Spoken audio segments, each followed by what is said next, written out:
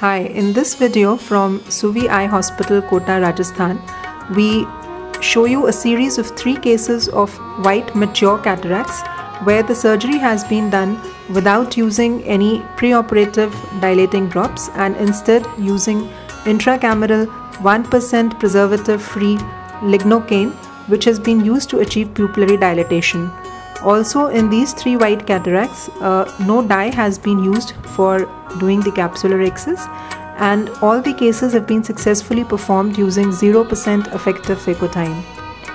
This is the first case here. As you can see, the pupil is quite small and this is a white mature cataract.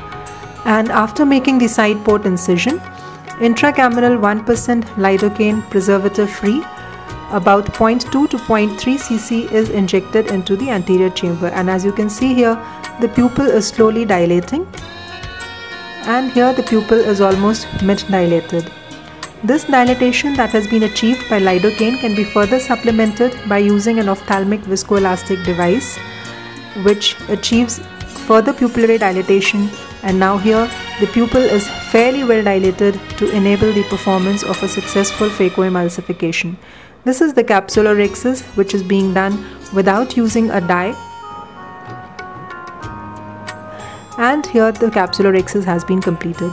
Now this is the Ellips transversal phaco that is being used to emulsify the nucleus, and notice here that no phaco power is being used. This is just the mechanical chopping action using the phaco to hold the nucleus and the chopper to make pieces out of that nucleus, and here this is the complete emulsification of this white nucleus. And then after a standard irrigation aspiration to remove the remaining lens matter,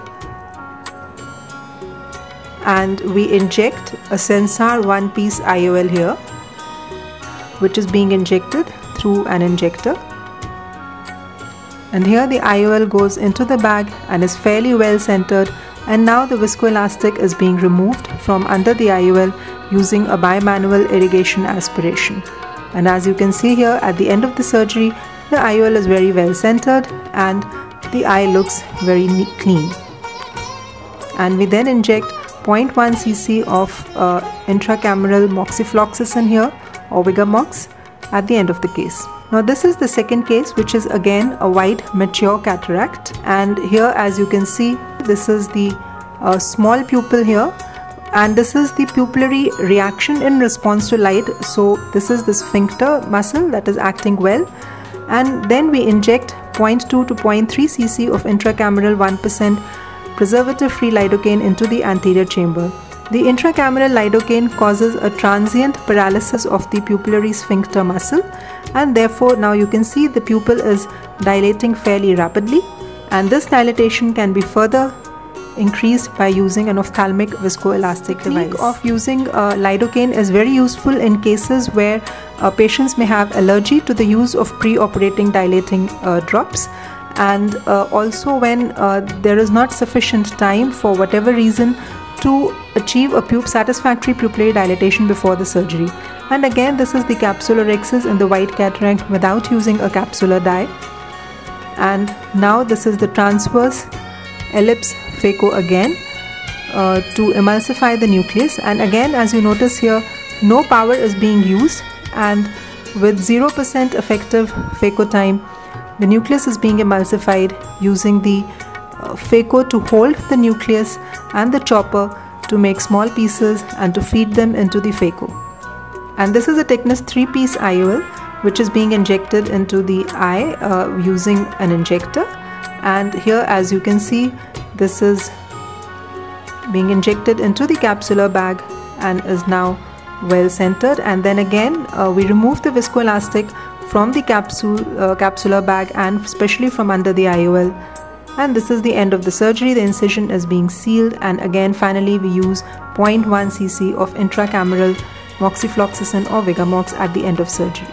Now this is the third and final case, again a white mature cataract. As you can see, the pupil is reacting very briskly in response to the bright light of the microscope, and again after making the side port incision, we inject 0.3 cc of 1% preservative-free lidocaine to achieve pupillary dilatation, this lidocaine causing a transient paralysis of the sphincter muscle.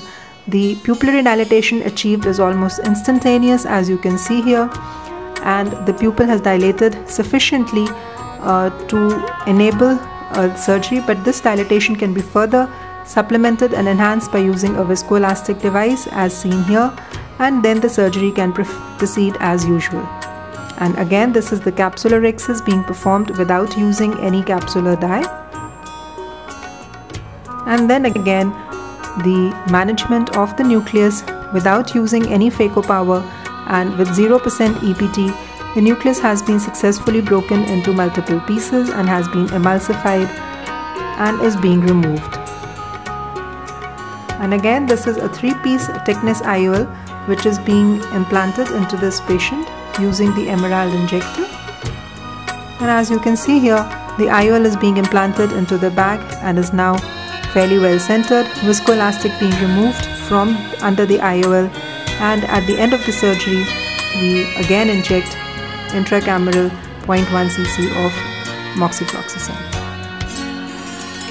So as you have seen here, intracameral lidocaine is a good technique to achieve pupillary dilatation in cases where the use of preoperative dilating drops is contraindicated for any reason, especially if the patient has allergy to these drops or for other problems, and it achieves a very good dilatation and enables the performance of a successful surgery. Thank you.